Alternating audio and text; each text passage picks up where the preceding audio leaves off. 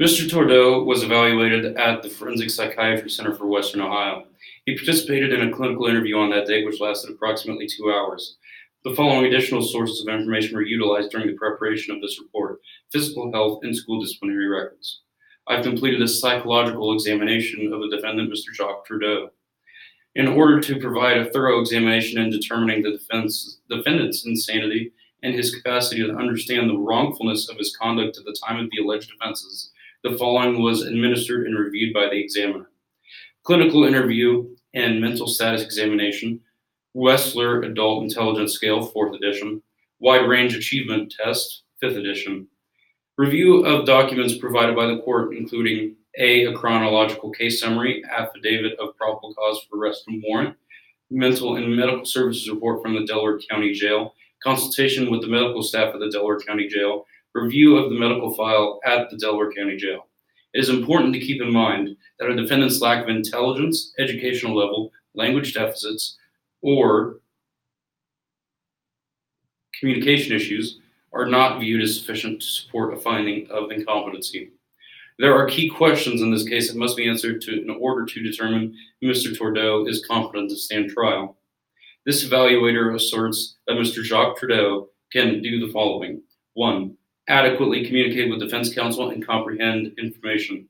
2. Make decisions in regards to the case.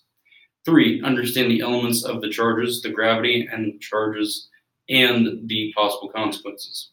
Competency to stand trial is legally unrelated to the defendant's state at the time of the alleged crime. The issue of competency relates to the defendant's state of mind and ability to comprehend the criminal proceedings. The information obtained from this evaluation will determine if Mr. Tordeau understood the wrongfulness of his actions at the time of the alleged offenses. Mr. Tordeau was informed of the purpose and the non-confidential nature of the evaluation prior to its commencement, and that its contents may be revealed if defense attorney Michelle Allen deems it in his best interest.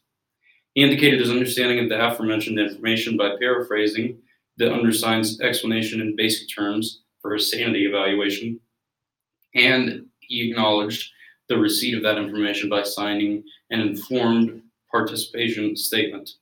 He then verbally agreed to participate in the evaluation. Mr. Jacques Trudeau is currently incarcerated at the Delaware County Jail in Muncie, Indiana. A clinical interview and a mental status examination was completed with Mr. Tordeau. Additionally, an assessment of his cognitive functionality was attempted. Unfortunately, due to the frequent and intense atypical behaviors exhibited, the assessment of intellectual skills was unable to be completed. His recorded comments and responses provide valuable information regarding this evaluation. The 90-minute assessment began with an introduction of myself and my person. Mr. Tordeau then introduced himself, me mimicking James Bond, said he was Tordeau, Jacques D. Tordeau, 12/22/84, but my friends call me Ziggs, like the rolling papers. The rationale for the evaluation was provided to Mr. Tordeau. The examiner explained that an evaluation was ordered by his defense team. Mr. Tordeau was manic, tangential, and hyper-focused on discussing his need to get released and his classwork he needed to complete. I asked him when he was last in school, and he said, quote, "Music is school, man. That's all I need to learn," unquote. Upon reviewing school records, he had never completed high school and has slowly been working on getting his GED online. Also included in these records were brief documents describing behavioral issues in high school, including issues ranging from anger management and anxiousness to depression. Mr. Tordeau explained to the examiner that he's been living with his mother in Muncie, Indiana. I asked Mr. Tordeau what his home environment was like. He replied, "Mom does her best, but it's always dirty. She tries to clean, but it just ends up mad and breaks things." When asked to give an example, Mr. Tordeau replied, quote, "Mom couldn't get a spot off the floor and broke my guitar," unquote. Mr. Trudeau then began an incoherent rant about things his mother had done in the past and started getting agitated. In order to get him calmed down, I redirected the conversation to his music. I asked him what music he enjoys and received a response of, quote, "Rock, duh," unquote. He was then asked who his role model is. He replied, quote, "I can channel the energy of Randy when I'm playing," unquote. I asked who Randy was, and he replied, quote, "Rhodes," unquote.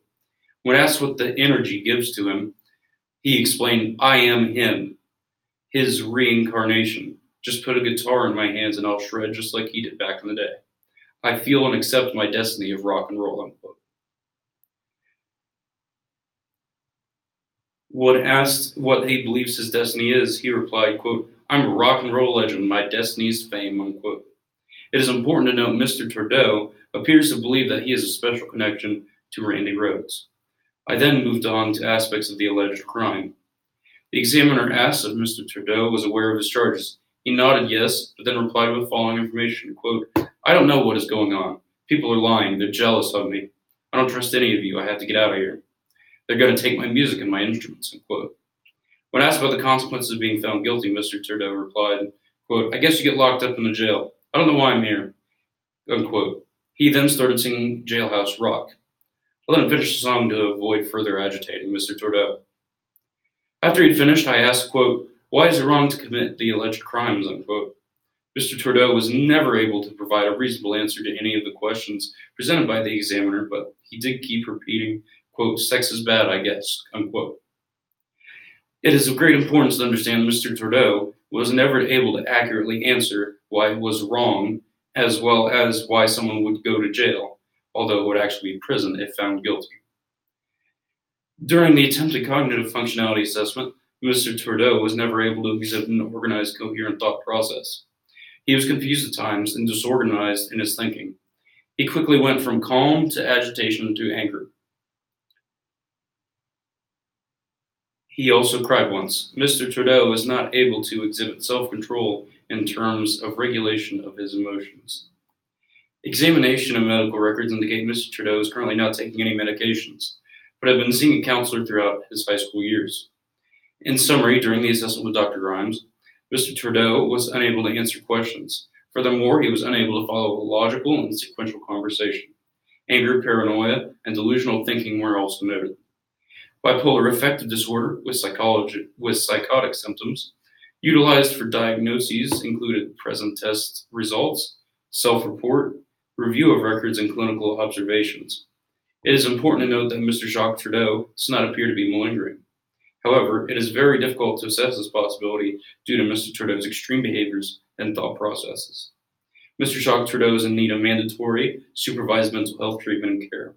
Additionally, he is high risk for aggression and violence towards self and others. I'd like to thank Attorney Allen for allowing me the opportunity to work with Mr. Jacques Trudeau. Pursuant to Section 2945.371, subsection G, paragraph 4 of the Indiana Revised Code, it is the undersigned's opinion with reasonable certainty that, at the time of the alleged offenses, the defendant was displaying active signs and symptoms of a severe mental defect. He further did not know the wrongfulness of the acts charged. It is therefore, in my opinion, that Mr. Trudeau meets the criteria to be deemed legally insane as defined by Section 2945.371, subsection G, paragraph 4 of the Indiana Revised Code. If you have any questions or concern, please feel free to give me a call. I have attached our current fee schedule, which has changed slightly over the scale we have utilized in our business relationship over the past 12 years. All right. Hello, Dr. Grimes. My name is Alyssa Reisinger, and I'd like to ask a few questions about your report. All right. Could you turn to the clinical interview and mental status examination section of the report? Okay. Okay? All right. Does a diagnosis for bipolar affective disorder qualify the defendant as legally insane? It would if he displayed signs of the disorder at the time of the offense. Okay. Can you explain what a high risk for aggression and violence means? High risk of aggression would be a tendency to inflict physical violence when angered. All right. And was this high risk for aggression and violence one reason you determined the defendant legally insane in your report? It does play a part. He does show signs of aggression, but it's not necessarily frequent violence that only determines this. It also has to do with timings and mood swings. Okay. Did the defendant display any violent behaviors during your evaluation? He was angry, but he didn't display any physical violence towards myself during the evaluation. Okay. Did the defendant threaten to physically harm you during your evaluation? No. Did the defendant threaten to physically harm himself during the evaluation? No. Okay. Would you agree that a review of records was utilized to determine the defendant's legal sanity? Yes. The defendant's school records were taken into account while determining the defendant's legal sanity. Is that correct? Yes, it is. We do not have the school records you refer to in your forensic evaluation report as evidence, correct? That's correct. And I want to say that's the reason, because the school was not subpoenaed for the records. I was provided his history of records from the school on behalf of his mother. Okay. All right, let's take a look at the last paragraph of your report. Okay. You've had a business relationship with the attorney for 12 years, is that correct? Yes, I have occasionally assisted with court cases over the last 12 years. Mm-hmm. Would you say a business relationship qualifies you, Dr. Grimes, and the attorney as co-workers? No, I don't. As I am used on occasion because of my experience and expertise in the field. It's not a co-worker relationship. Okay. Would you feel conflicted in any way if you had to testify against the interest of a coworker in court? No, not at all. Have you heard of the phrase conflict of interest? Yes, of course. And have you ever been a witness for this attorney prior to this case? Yes, but again, only on occasion. All right. I would like to switch topics a little bit. Okay. Can you confirm to the best of your knowledge that Taylor Terry is a minor? To the best of my knowledge, yes. Okay. And according to your report, Jack Tordeau was born in 1984, making him a legal adult. Do you agree? Yes.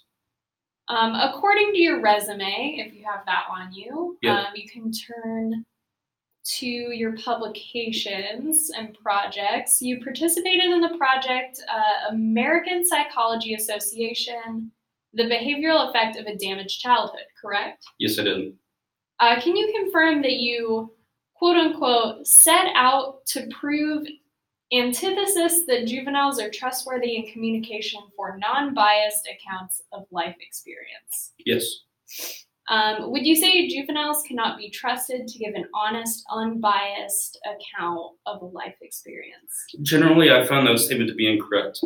There are certain circumstances in which that paper highlights where there may be undue influence.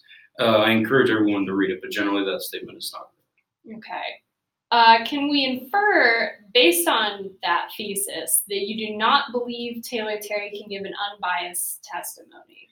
That would depend on the circumstances. I haven't reviewed that, but that's not why I'm here. I haven't been given those documents. I only analyzed the behavior of the defendant. All right, let's take a look at the education portion of your resume. Okay, your most recent education is with Johns Hopkins for a master's degree from May 1995 to 2000, correct? I got a doctorate, but yeah, it was at Johns Hopkins through 2000. According to your resume, you received the Early Graduate Student Award in 2014. Mm-hmm. Yes. I was recognized as one of the top 10 professors who helps younger than average graduate students as they're going through their research. And they nominate a certain amount of professors through the National Association. And then they are then given out to the top 10. So is it accurate for me to say in any way that your resume is missing important information about your education? Not that I can think of, no. Turn over to your publications again. Okay. You are the author of the publication, Is Teen Attraction Really Sick? A study of non-pedophiles, correct? Yes. Can you state your thesis for this publication? Yeah, so I'll give more of a general overview on this one. The article studies search criteria of pornographic sites for searches of specific terms. This also featured a random anonymous study of people's favorite pornographic category, and then compares the data to the amount of known pedophiles and the amount of estimated pedophiles, and then tries to determine the percentage of people who watch those certain types of category videos, but would never perform a sexual act with someone at the younger age. No further questions.